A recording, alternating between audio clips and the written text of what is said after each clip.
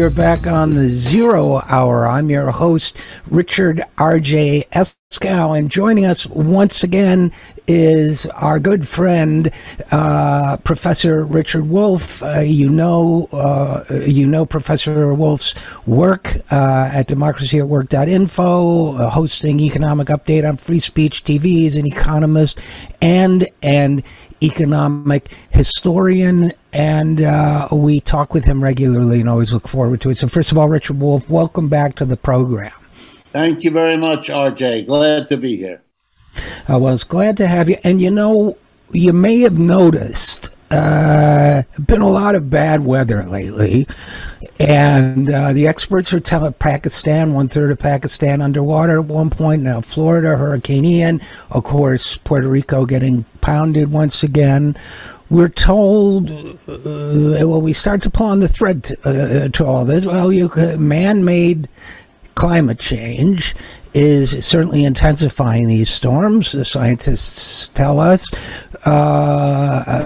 climate change is driven by consumption, particularly of fossil fuels. It seems to me our economic system is based on a theory of perpetual growth. A new movement, as you well know, in both in economics and in general political and historical commentary, is degrowth.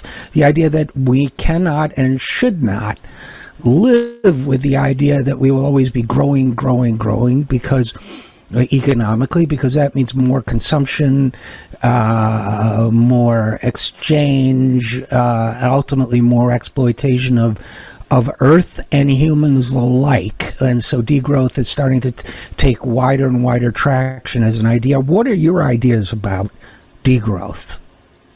Well, for me, I love talking about it because it allows me to do what's even more exciting for me, which is to examine, to analyze capitalism in a critical perspective, but to link the criticism of capitalism to the kinds of issues that are becoming urgent in our own times.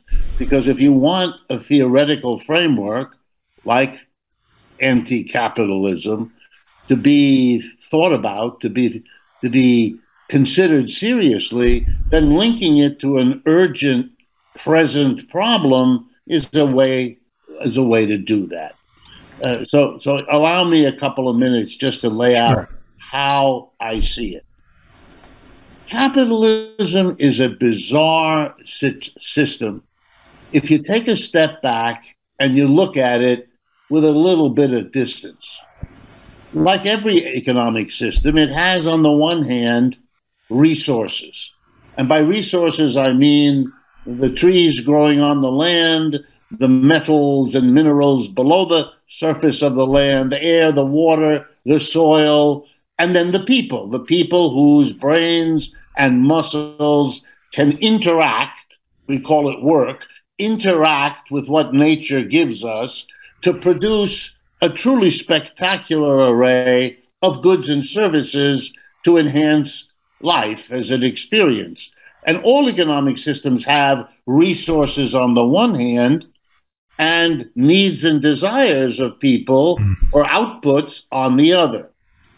Every system has that. What capitalism is unique in is that it interjects between the resources and people on the one hand and the needs and desires we all have on the other, a very small group of people, we call them employers, who engage, we call that hiring, the vast majority of us as employees. And then here comes the key point.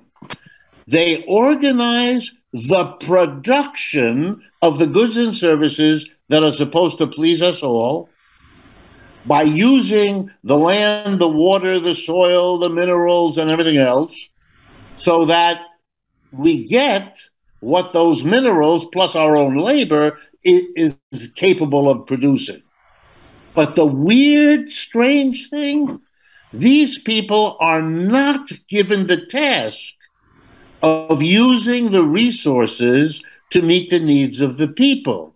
If that were their task, the first thing they do is find out what people need and want, and then use their skills to mobilize the production that needs to meet those. They don't do that. They go to a particular school, a business school, most of these employers. I've taught in business schools, so I really know what they learn. They learn that the point and purpose of the enterprise they are going to lead as a member of the board of directors or as the CEO or as an executive, whatever it is, the point and purpose is to make a profit. Wait a minute. No, no, no, no, no. I want to shout. Your job isn't to make a profit for a handful of people, the major shareholders. Let's remember, most business in America is done by corporations. The top 10% of people own 80% of the shares of the corporations. So if you're making a profit, if that's your goal, then you are serving a tiny minority of the people whose incomes are profit. Those are the shareholders, the top executives, and so on. And you're organizing your economy to produce profit. Now, one of the most important side effects of the focus on profits is the need to grow your enterprise. You must expand. You have to. You have to have a larger market share. In other words, your company has to be a bigger fish in whatever pond it swims in. You have to. Why do you have to grow? Number one, all the companies you do business with will assess your health as an enterprise according to how much profits you're making, both absolutely and as a rate of profit in terms of your success as an inventive or an investing entity. Your workers will be comfortable or not about working for you if you're profitable or not, if they can see a future in a growing. So they don't have to worry that you're not growing and therefore might be shrinking, because it means their jobs are now at risk. And then perhaps the most important thing, you're stuck in competing with other companies. The key variable to determine how successful you'll be in that competition is how much profits you have. Will you have enough profits to buy the new technology? Will you have enough profits to move production to Puerto Rico or China or wherever you can get, here we go, cheaper workers, better profits? In other words, growth is the necessity to get the profits, which are the sign of whether you are a success or a failure. You want your career to sparkle, you better be in a company that's growing. You want your career to die on you, then you be in a company whose statistics indicate it's shrinking. So degrowth is for the capitalist, the profit-driven CEO, the exact opposite of everything they're trying to do. That's why a society like ours that says, for example, we cannot keep exploiting the resources of our planet, it will kill us, and therefore we should stop growing, that message hits the ears of a CEO, and that CEO becomes instantaneously deaf. He can't take that in. Even if he agrees with the ecological ideas behind it, he can't. He'll be fired tomorrow if he proposes to the board of directors or the major shareholders a program by which they will become smaller. This in our culture, he'd be referred to a psychiatrist for having the very idea in his mind. And every person in the business knows this. Therefore, and there's no alternative to this, if you're serious about degrowth, about having an attitude towards nature of mutual responsibility. Nature to us, we to nature, that we have to preserve the natural environment or else it won't be there for us. To have that mentality brings you right up against the core logic of the capitalist system. Having said that, having said one more thing, let me just throw it all at you. Sure.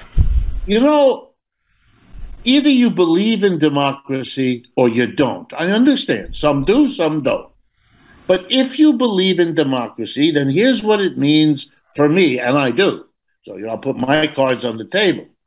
It means that all of us together, one person, one vote, however this is organized, have to make and live by majority decisions about the key issues in life. You know, whether we'll have a government, whether we'll have elections, whether we'll have a high-tech society or not, all the others. Therefore, for me, the question, should we be a society driven by growth, or should we be a society driven by a mutually protective relationship between the human race, the animals, and the plants, and the planet, and I'm in favor of the latter, then I want that to be determined democratically. I want there to be a democratic discussion, a democratic debate in our society with all points of view having equal opportunity to make their case, and then let the democratic decisions go. Why are we allowing, those of us who take democracy seriously, why are we allowing the less than 1% of us who are employers, the less than 10% of us who own the overwhelming majority of stocks and bonds why are we letting them impose on us this profit system that makes the discussion of degrowth merely bullshit, words that we all throw around, because there's no mechanism, and you can see it now. A tiny group of people make a decision, and I'm not debating whether the decision is right or wrong, but they make a decision to wage economic war against Russia because of Russia's invasion of Ukraine. As I say, put aside that issue. One of the consequences is the growth opportunity for the fossil fuel industry is spectacular. The price, as everyone knows, the price of gas and oil have gone through the roof. That makes fracking and every other device to get more oil and gas out of the ground profitable. And if it's profitable, what are we seeing? We're seeing more drilling. We're seeing more exploration. We've restarted closed coal mines because of the desperate need for... But of course, there's no desperate here at all. If you take away the invasion of Ukraine, or if you don't, leave it, if you take away the sanction program, then we don't have an explosion of prices of those goods, and therefore we don't set in motion the profit frenzy to take advantage of these higher prices by doing things we know are destructive to the environment. At least there ought to be, if you believe in democracy, some sort of process to discuss and debate this. Nothing. We are having none of it. Tiny groups of people make these decisions. We all live with the consequences. And I think degrowth, as clearly as anything, puts us right up against facing that the consequences of capitalism are such that we're long overdue to ask what ought to by now be the obvious question. Why in the world do we keep a system that imposes on us behavior we already know is not good for us? I'm glad you've brought up democracy several times, Richard Wolff, for a couple reasons. One of them is that while you've just given eloquent indictment of the economic system we live under and the masters of it, the CEOs and others who run it.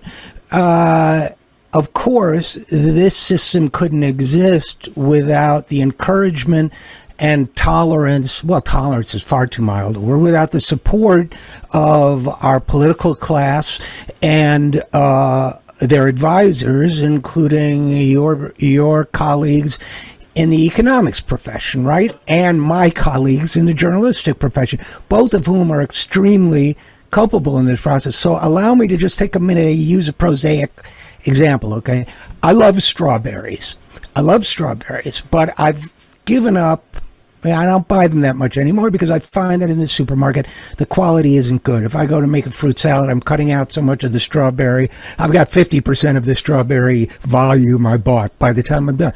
Okay, so plus I don't like to take, I'm perfectionist. I don't like to take all that time with a knife. I'm tired at night. So if I were to get ambitious and grow strawberry bushes, two things would happen. I would have a more reliable source of edible strawberries during the appropriate season.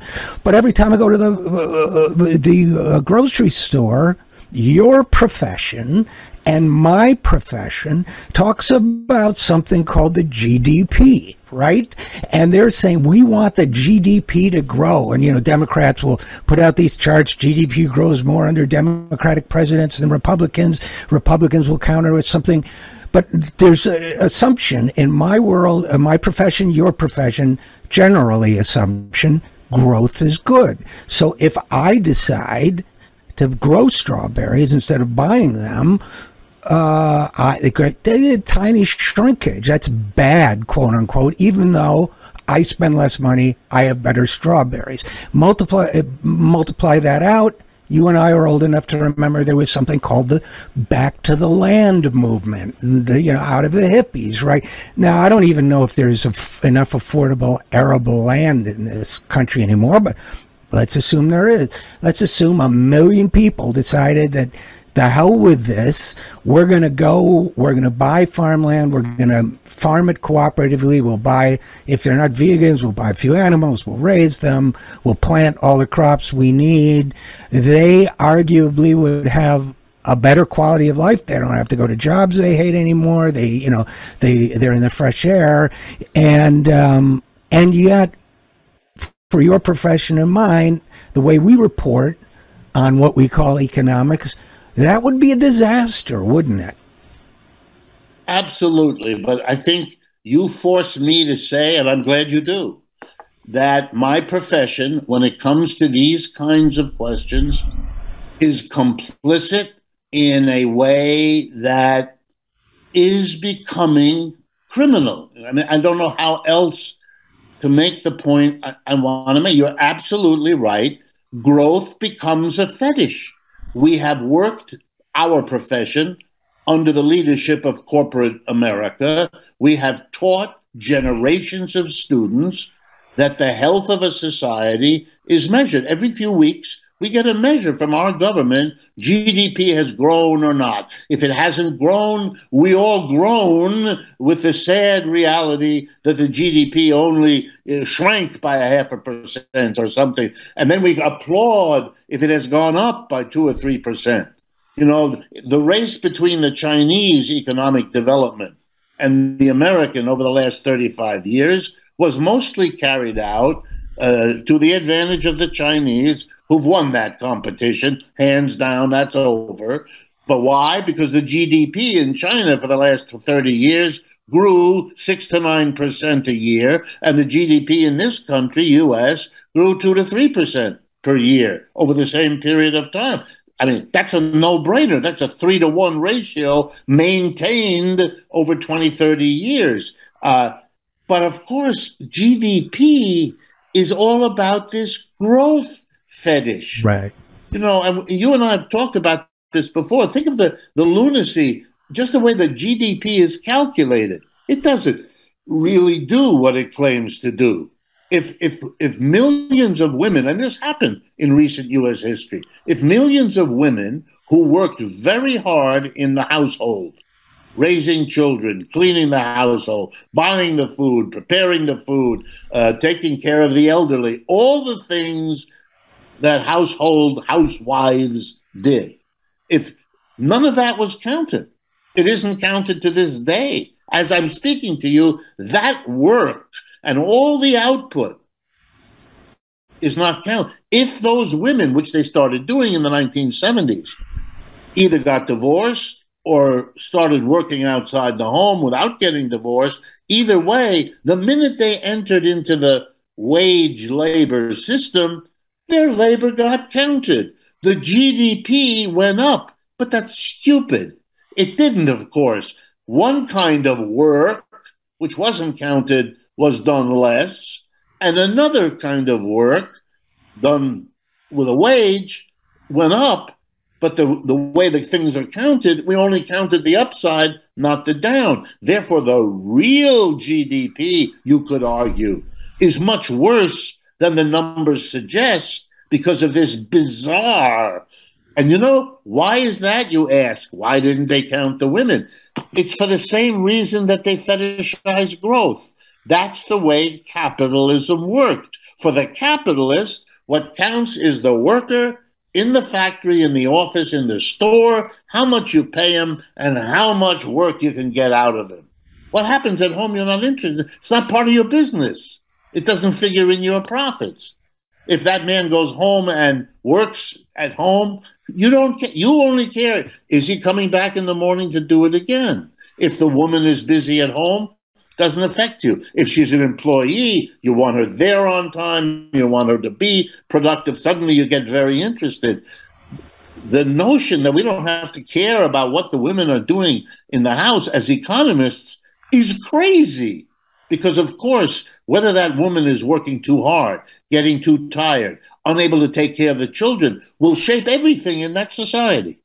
What women do at the household is as important to social development as anything else that happens outside the household. A moment's thought will teach you that.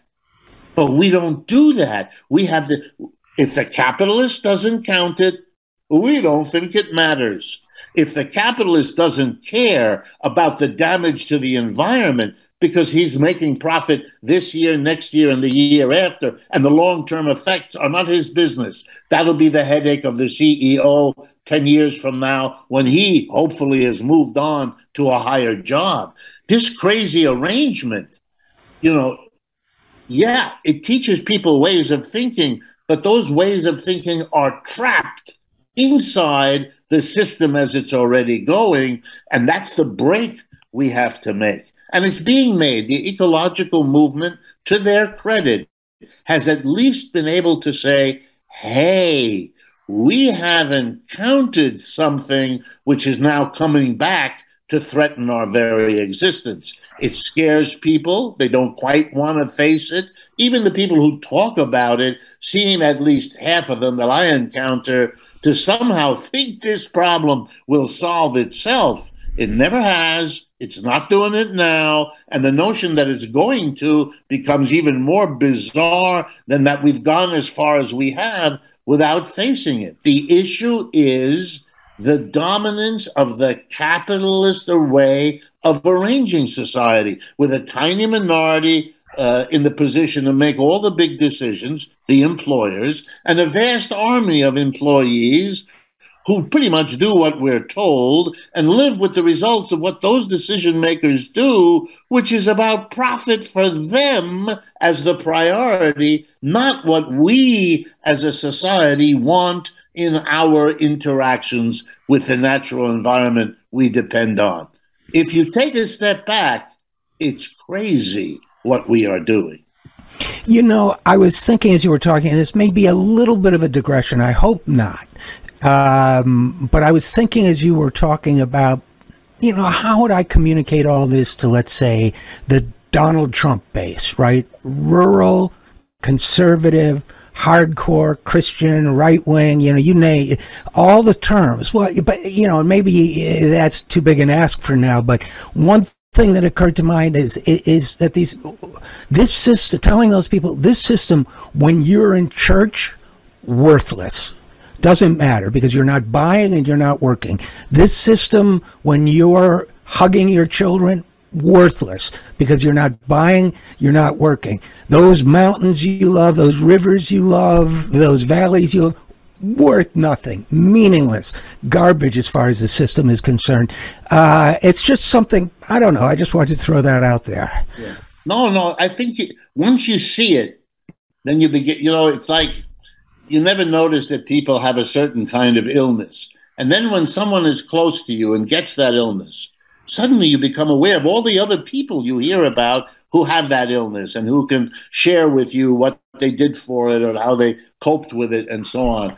And I think you see the same thing. You're seeing the same thing, that this craziness begins to open you up to seeing the multiple ways in which this is crazy. Let me throw a few more at you, just to get people's juices, mental juices, flowing here. In the United States, we pay significantly higher wages to the individuals who park our cars in parking garages than we do to the young people, mostly women, who are in charge of our daycare centers.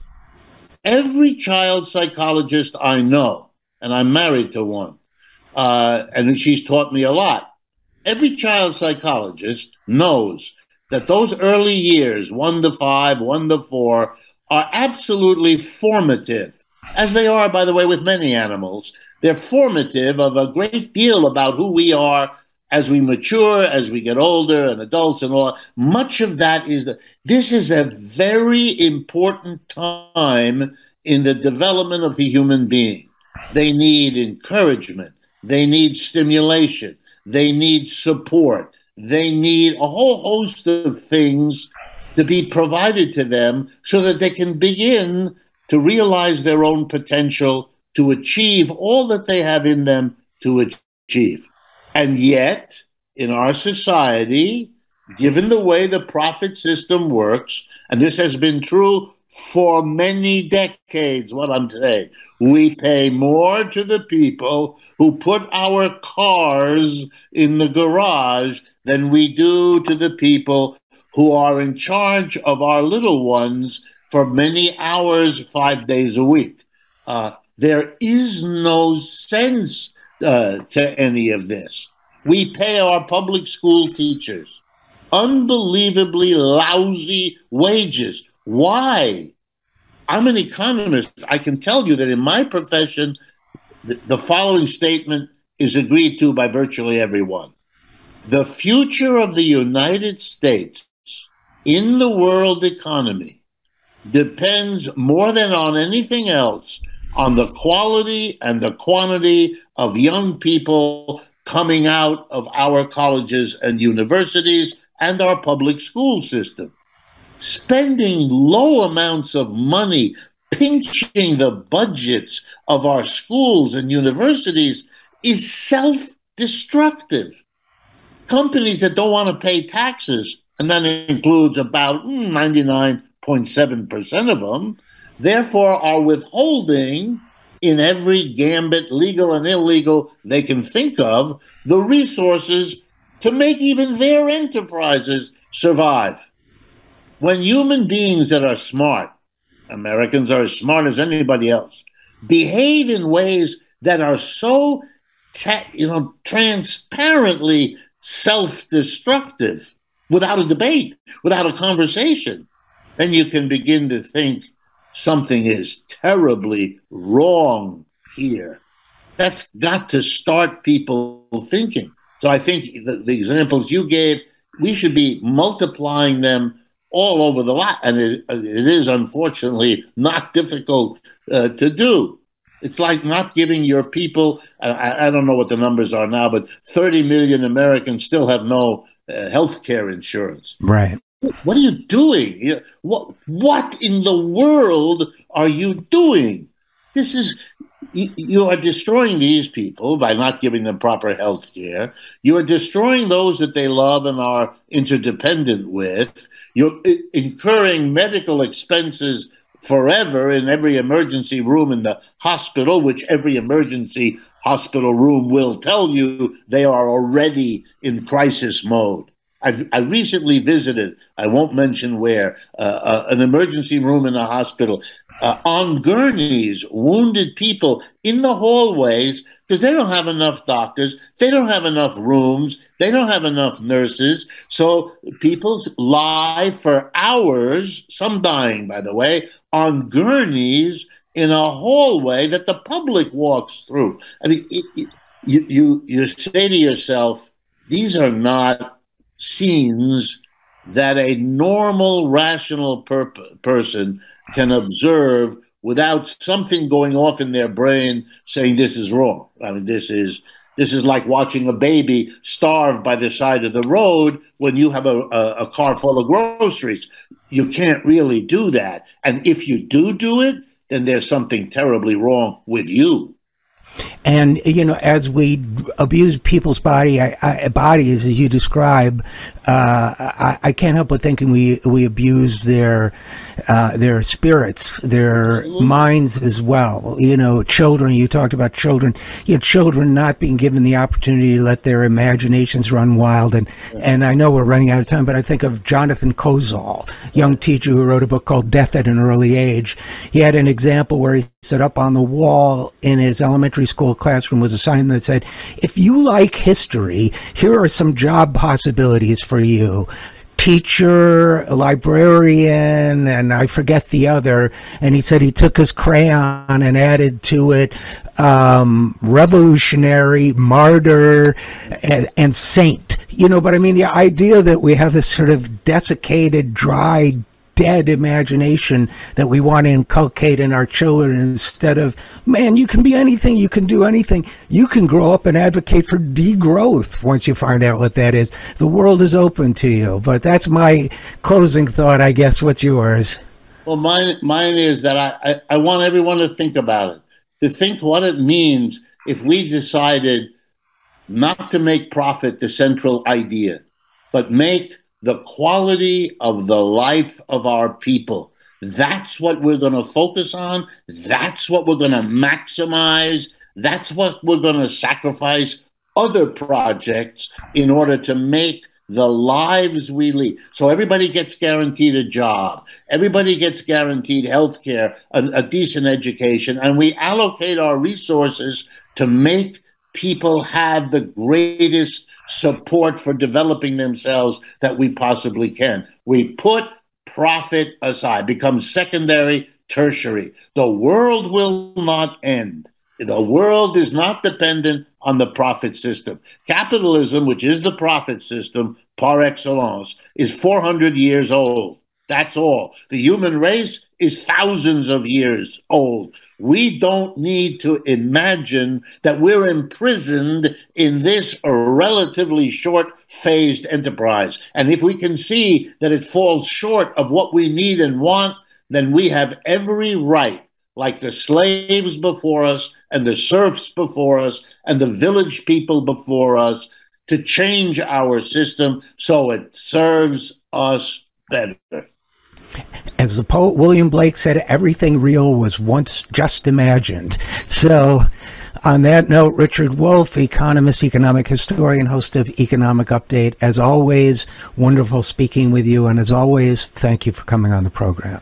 And thank you. You know, getting my juices going is one of the reasons I really enjoy talking with you. These are such important topics. And I think most people would also enjoy having a chance to think about it and to act and to have some influence over the outcome. Nothing could be more important, especially at these hard times in this country. Well said. Thank you again. And we'll be right back after this. I am Richard RJ Eskow, and this is The Zero Hour.